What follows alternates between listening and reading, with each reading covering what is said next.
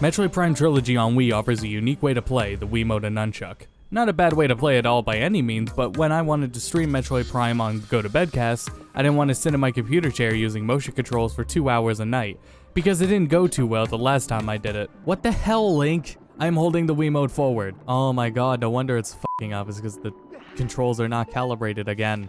I've been researching this practically all year, but I couldn't find any information on a mod to play Metroid Prime Trilogy with keyboard and mouse support. I feel the demand for this would be moderately high, but all I could find were janky Dolphin controller configurations and none of them felt good at all. It's far too limiting. It cannot be done well enough with a simple configuration file. Dolphin has incredibly in-depth control configurations, but it's not enough. Then I finally came across this Reddit post, and by the title I see why I can never find it. This is it. This was the proper keyboard and mouse support for the Metroid Prime Trilogy for Metroid Primes 1 and 2.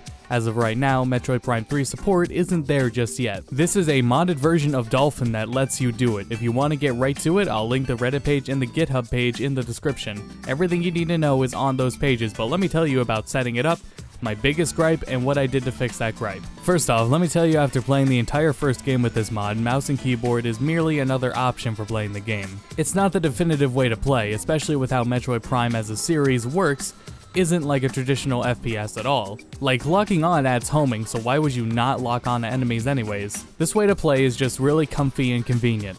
Now then, it requires some setup and prep. Before you download, this is designed for the Metroid Prime Trilogy first and foremost. The Wii version. GameCube versions won't work. Now consult the Dolphin wiki page on the trilogy to also learn which options you'll want to tweak for the best optimization. Before you launch the game in this modded version of Dolphin, you'll have the option to increase sensitivity, though I found that I had to increase my mouse DPI even higher outside of Dolphin personally. Also, you'll always want hide mouse checkmarked, make sure pause on focus loss and background input are disabled as well. And I prefer windowed because playing in full screen or borderless full screen sometimes has weird issues. And also, yes, Super Shaders is supported in this version of Dolphin. You'll also have a controller configuration designed to work with this version of Dolphin, and then you're able to customize it even further on your own. Personally, I changed the missile button to shift, and that's really the only control change I wanted to make. I have an MMO mouse, so I was very comfortable with this setup since most everything I could do with Samus was bound to my mouse. Before you hop into one of the games, in-game sensitivity needs to be set to advanced. It helps to disable HUD lag as well. And in the first game, you have to press 1 through 4 to make horizontal aiming work each time you start it. It's a bit of a setup, but after all that, you should be set to relax and enjoy the entirety of these games. A good trade-off for the first time setup. And let me tell you, it plays exactly as you dreamed it would. Aiming feels great, swapping visors feels good.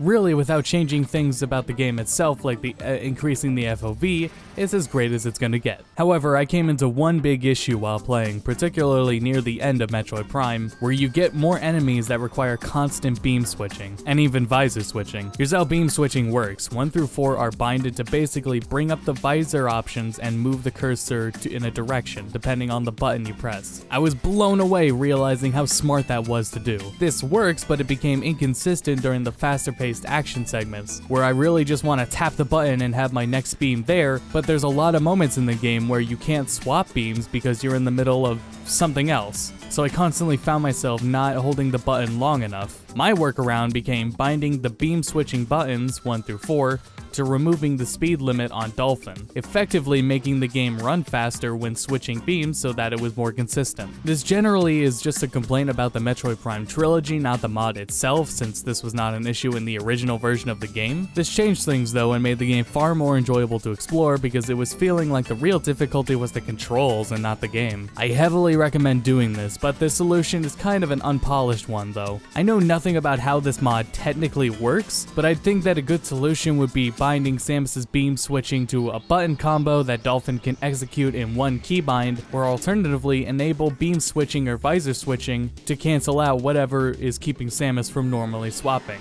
Which both these solutions I'm saying would probably be done through like a Gecko code or something like that. But yeah guys, I really just wanted to bring some attention to this because I found this mod exists, it was just really tucked away on a subreddit, so I wanted to just bring it out there, make sure people knew about it, and can enjoy it. So thank you all for watching, and I'll see you all next time.